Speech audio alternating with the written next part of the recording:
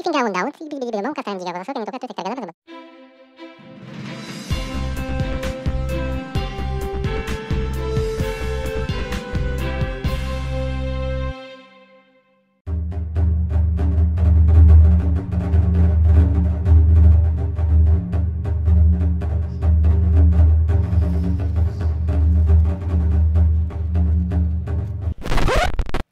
Iso Guaichi Debaru.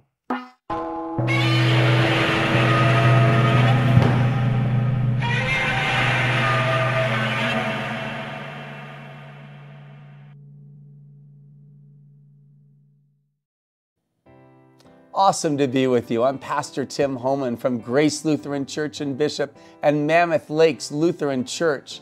A reading from Samuel 17. I come to you in the name of the Lord of hosts. We love David and Goliath stories, don't we?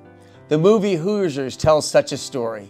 In it, a basketball team from a small high school in Indiana makes it all the way to the state finals and faces a team from a large high school.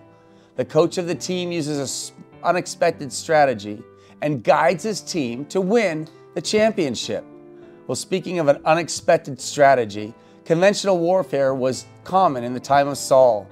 It involved armies with thousands of soldiers, so it was unusual for Goliath to suggest that he and one man from the Israelite army battle. No one was ready to meet Goliath.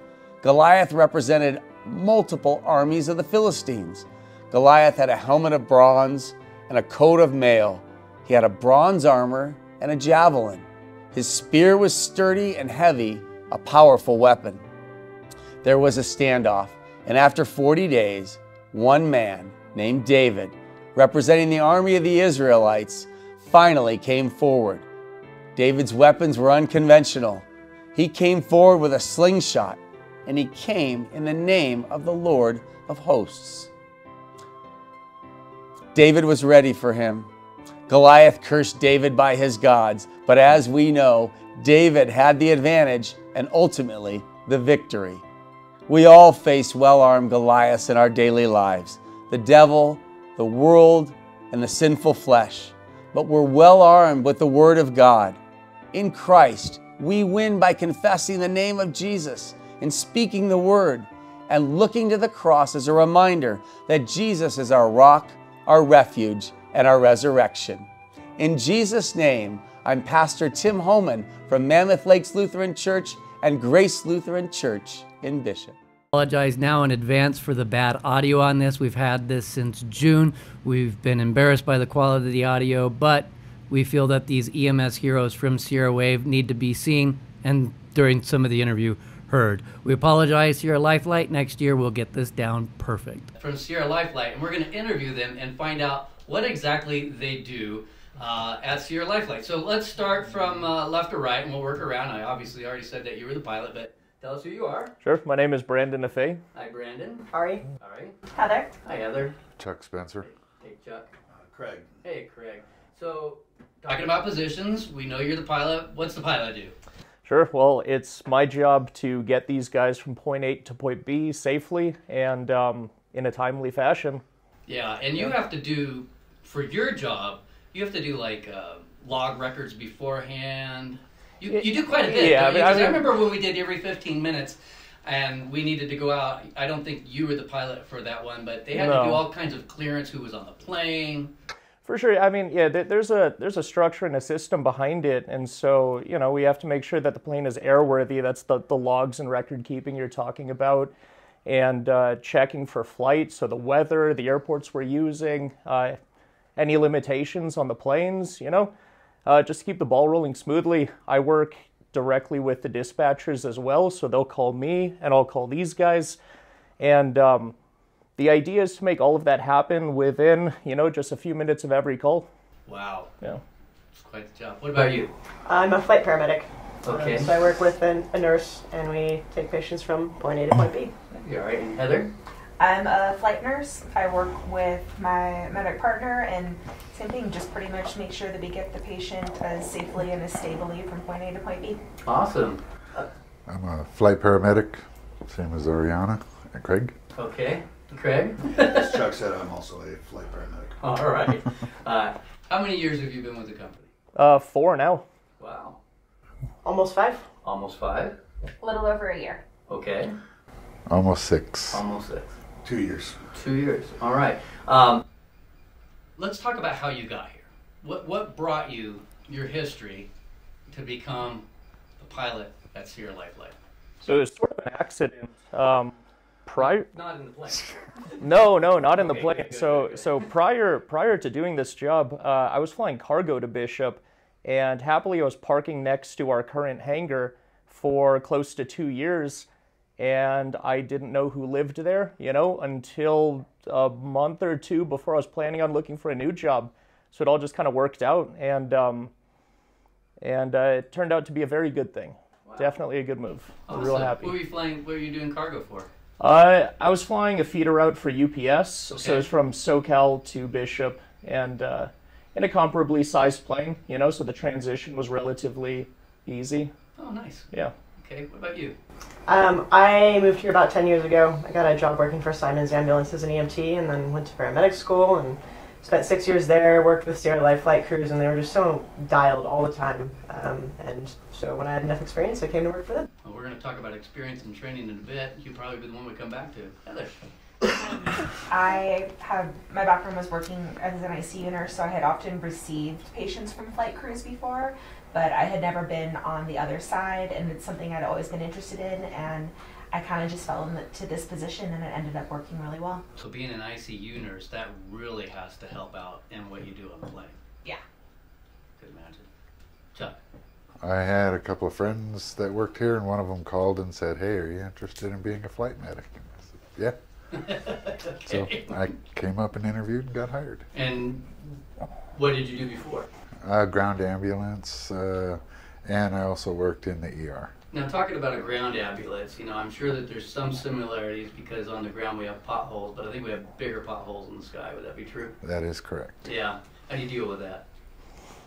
Just go with the flow. One bounce at a You time. ride the Sierra Wave. Ride the Sierra Wave. All the way over here, Greg. Yeah, when I was working on the ground in Kern County, I transported a air crew to a local hospital to pick up a patient, and they gave me a little tchotchke with the phone number on it, and I decided to call, and it was a pretty good decision. And how many years ago was that again? About 2 years ago. 2 years ago. All right. Let's talk about what you like most about the job. Because every one of you said that you're really happy to be here. What do you like most about the job? Oh shoot. The transition from the cargo world, one of the biggest things I didn't like about that was flying solo constantly. So it very much is the team currently, Yeah, Just by yourself. Right. I didn't know that I expected to love everyone so much and to just, enjoy my time with them full time. It definitely helps that what we do is far more worthwhile than flying boxes, So overall, it's those two things. You're saving lives. Yeah, I think helping the local community and also the sunsets at 14,000 feet don't hurt. Wow. I love just being able to feel that I can do some really great things for my patients without having to go through a lot of the red tape that you would at hospitals. I have a really great, really core team that I work with, and I have awesome bosses. Just because they're standing over there, you don't have to say that. I know they're awesome people. I like them too. It's a team mentality. Yeah. Everybody, including the pilots, we're all team. Nobody does anything without the other one knowing or approving. We work well together, and even when we're off, it's more family oriented. We're a real close-knit group here at this base. That's awesome. And I like it. I don't mind coming up here and staying a week and a half or whatever. We're going to get to talking about being up here in a minute. Greg. Yeah, I enjoy the advanced scope of practice and being with a group of professionals that really do and love their job. Okay, let's see what, and we're going to exclude you from this one because you're the pilot, but what drove each of you four into wanting to be in the medical profession? When I was 12, my grandma was diagnosed with pancreatic cancer, and the hospice nurses were incredible. And that kind of started my journey. All right. I was always kind of like a nerd when I was growing up with like the human body and just thinking how everything worked and how like, you know, medicine and science have evolved, that was just something that I wanted to be a part of. I'm just an adrenaline junkie. I like the flow. I like the excitement. Okay. Before this, I was a high-rise window cleaner, so... Oh, really? Yes. Did you say a high-rise window cleaner? Yes. Wow. And I lost the passion for that after nearly 14 years. Huh. Wow. Greg. My mother had a stroke about a decade ago, and we didn't understand what it was at the time, so just the professionalism of the EMS crews on scene really kind of drove me to get into this business. What keeps you here? I mean, really, the things I already listed. You know, I think it absolutely helps that the area we live in is just amazing. You know, it's just really cool. So, from a lifelong perspective, I can see it. Awesome. Yeah, the crew in the area. Yeah. Absolutely.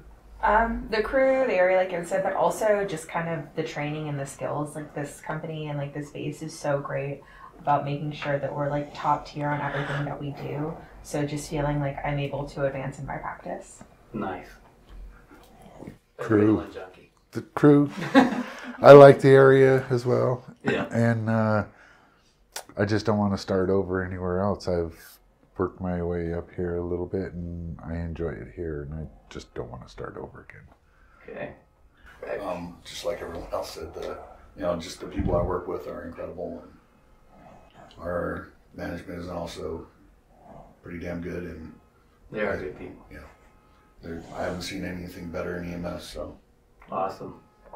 All right. Now, do you live local? I do. Yeah. Okay. Yeah. That's how much. That's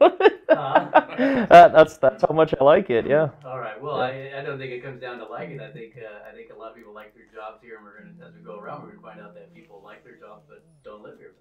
I live here. You live here. Okay. I'm working on living here. Ah, okay. What's keeping you? Is it the housing prices, trying to find places? Because I know we're landlocked.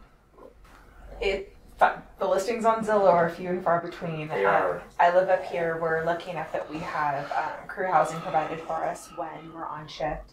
But otherwise, I live in the LA area. So that's a commute. Yeah. Yeah. Now, how often do you have? How long are your shifts when you're up here? And We do 24-hour shifts, and we have one shift that's 3 days, 24 on, 24 off, for a total of 5. And then we're off for about 7 days, and then we do another that's 4 days on for a total of 9 days, and then we're off for about 9 days. So I drive up about twice a month. okay, that's not too bad. Yeah. What about you, Chuck? Palm Desert, Joshua Tree area up in the high Yeah. desert. And you like riding motorcycles out there, right? Dirt bikes yes. and stuff. Yeah, My adrenaline junkie. I over do here. quad. Yeah. And so you're the same schedule then? Okay. Great. yeah, I live in the Los Angeles area. Do you? So you're the same. Are you looking to relocate, or are you just? I would love to once you know, housing market crashes and then. Okay. Well, I hope the housing market doesn't crash, but I hope that somehow you win the lottery, you decide to stay working here, and you can buy an expensive house. How's that work out? That'd be great. So we're going to talk about a day in the life of the EMS, but let's start with, since I know you're the pilot, but we're going to include you in this. Tell us about the day in the life of the pilot. There's obviously, you're not always on a call. There's a few a day maybe, and... Yeah, so my schedule is different than theirs. I don't operate on 24s, so it's 12 hours on, 12 hours off, and we alternate day and night every other shift. But in that time... Wait, so... You just blew my sleeping schedule, Mike. So, did I hear you correctly? So one day you're working day, and then another one you're working night? Yeah, so we alternate every other rotation, so this would be on a bi-weekly basis, or some, depending on the schedule. But, for example, mine would be 7 days on days, a week off, and then 7 days on nights, and then a week off. Oh, okay. So Right. it's not like every other one. No, Oh, no. my goodness. So I don't know how that would happen. So within that 12 hours, the morning consists of really prepping everything for the day. The airplane, making sure everything is ready to roll. It's the paperwork's in order, it's airworthy, it's gassed up and taken care of. And working with these guys to make sure that they're good to go with me. So once all of the prep work is done, really it's playing the waiting game. And since I'm local, I spend the day at home until I'm working. So it's definitely ideal. Day in the life of an EMS. Tell us. Kind of a similar idea. We get to work at the beginning of our shift change, and we do a handoff with the other crew. And once we've done that, we check out our bags, make sure everything in the airplane is good to go and our equipment's ready, and just wait for whatever happens to happen. The same thing. We make sure we all have hangar duties. We make sure that the plane's ready. If there's any extra training or education that we have to do online, we make sure we're caught up on that. Like quality assurance, quality control, looking at what previous crews have done, and then just waiting and seeing what happens next. Do you guys have anything that you want to add to that, or is it pretty much they summed it up? That's pretty much it. All right. That's you were talking about education that you might need to do online. Let's talk about training. What's the training consist of to get you where you are as an and then I know it's different because we got your nurses, and then we have what's the other term? Paramedics. So let's start with paramedics. What's the training consist of?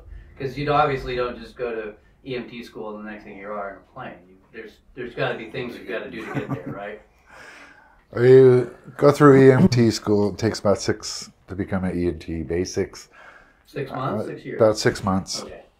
And once you get through with that, there's a clinical rotation ambulance right along for 12 hours. Then you work on a full-time ambulance, be it 911 based or just interfacility transfer based. They prefer 911, and then you can apply to medic school, but you're supposed to be a year full-time EMT before you can go to medic school. And what is medic school versus going EMT? through paramedic school, it's all the advanced stuff, intubations, needle thoracostomies, IVs, medications, Okay. Running the codes and stuff. All right. And then once you get accepted into that, you got 3 months of didactic, the bookwork, and then 3 months of clinicals in the hospitals, various, you go through respiratory, ER, trauma, burn center, and labor and delivery, and then peds. You have a peds you guys rotation. might have to deliver babies up there, huh? Yeah. Have you done that? Up there, no. Have any of you had to deliver a On the baby? ground, yes. On the ground, yes. Did anybody do that in the air? No? I couldn't imagine that'd be easy. All right, what about the nurse side of things? Obviously you have to go through nursing school, which is getting your prereqs. And how long does that take, nursing school? For an associate's degree is about 2 years. For a bachelor's degree is about 4. And it's hard to get into nursing school. Isn't there a high demand? Try to get in? Yeah, right now there's definitely a demand, and it's pretty competitive to get in, and it's pretty competitive to stay in. Really? Yeah. Okay. And then after nursing school, in order to be hired here, you have to have 3 to 5 years of either ER or ICU experience. And for the ER, they prefer something like trauma-based or at least like high level. And then ICU, either like a cardiac, neuro, or trauma focus.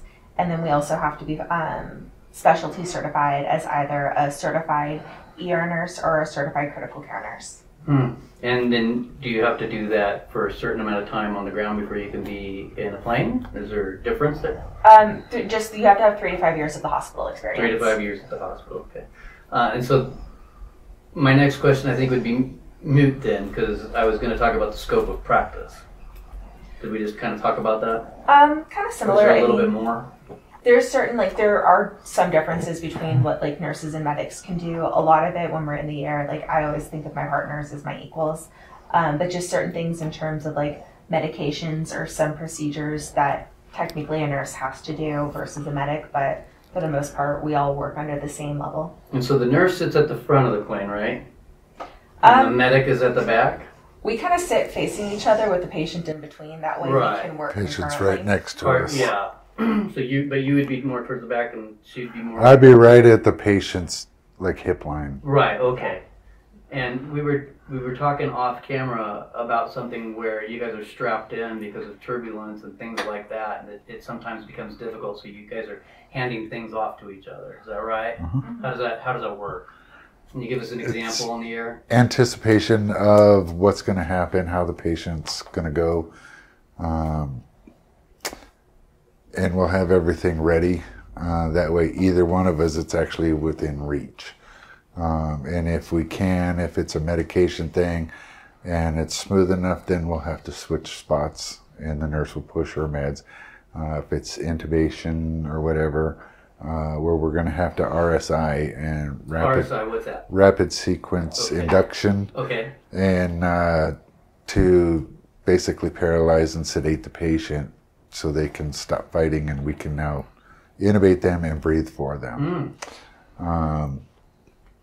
Then we'll switch spots and the nurse will do the RSI medication and the medic will go to the head of the bed and keep breathing for the patient. And then once the patient becomes sedated, we intubate them and secure an airway. Let's talk about the pilot's job here. So you're flying the plane.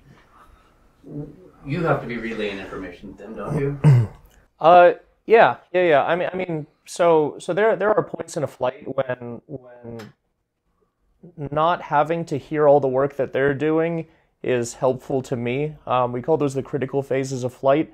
But generally speaking, outside of that, open communication for us is absolutely important. If I can shoot for shortcuts to get them places faster, maybe change the pressurization in the plane to help accommodate the patient, there are a million different things that they might like from me at any given time, and I would like them to have that right away.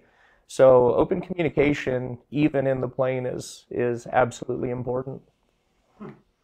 I was talking with Lisa off camera, and she told me something about camps, and I have no clue what that is. Would somebody explain what this camps is? And I think it's CAMTS, is that right? What is that?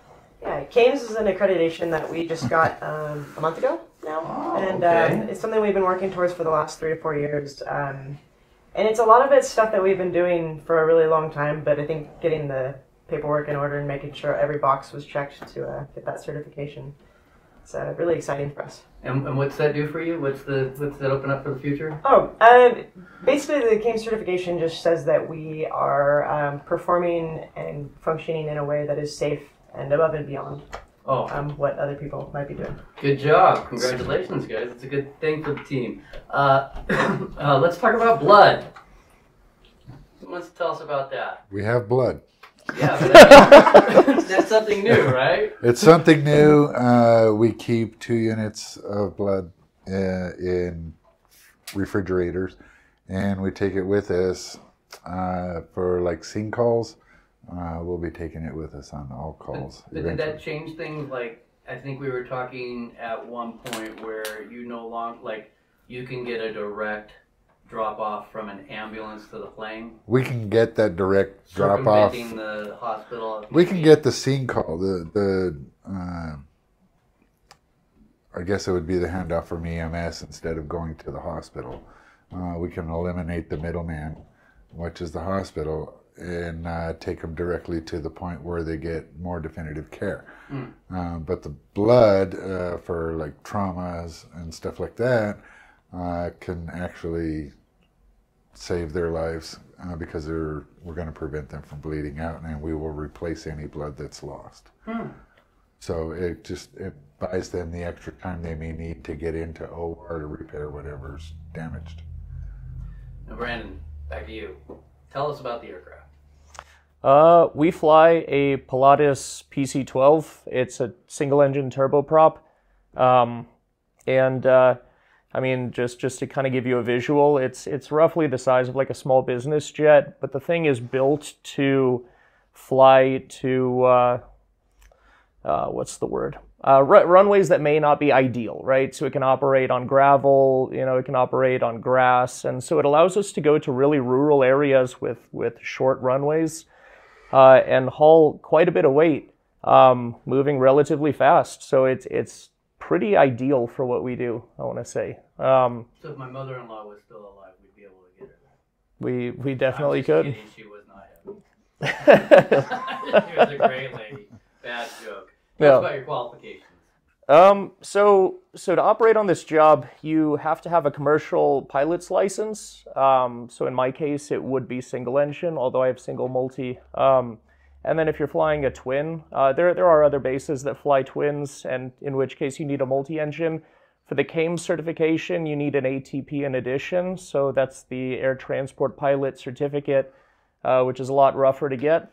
And it takes quite a bit of training, but once the training is done, really they're just hourly values that you need to have the necessary experience in the eyes of the company. Did you have to add those on after you were a UPS pilot to get this job? No, so I came equipped with everything already. Yeah. All right, let's talk about coping mechanisms. Obviously, this is a difficult job. I think things in my mind would be is you have a patient here, you're trying to stabilize, but you got HIPAA stuff as well, and you don't always know whether the patient makes it once you deliver them there and stuff. How do you cope with stuff like that? I mean, you just... We can find out how the patient did. Oh, you can? Yes, because we had initial care as well. Okay. So misinformed. We're in that realm where we can pass on information to them, and then we can send it through there.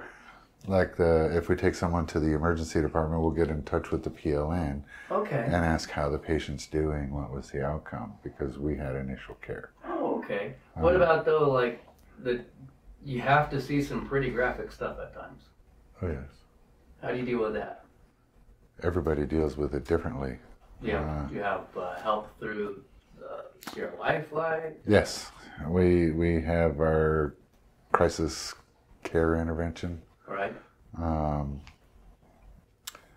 We can always talk to Mike and Lisa. We talk to each other.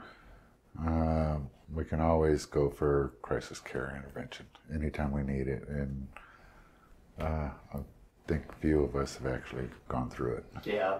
Yeah. Couldn't imagine what you guys see on a daily basis. All right. Back to the pilot. What do you do for fun here? Because we live in the Eastern Sierras. We've got fishing, hiking. We've got skiing, bouldering. What's your passion here? I mean, definitely work at the home gym is my favorite thing of all the things, I think. I left this out earlier to not sound like a toolbox, but I know, but is your no, it really is though, because we have scheduled time every day after shift change. We knock out the important things, and everyone is invited, and it's good fun.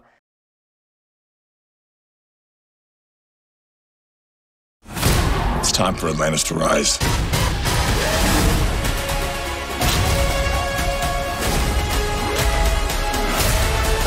Go get it! Aquaman and the Lost Kingdom, rated PG-13, December 22nd. We gotta get ready for our family migration!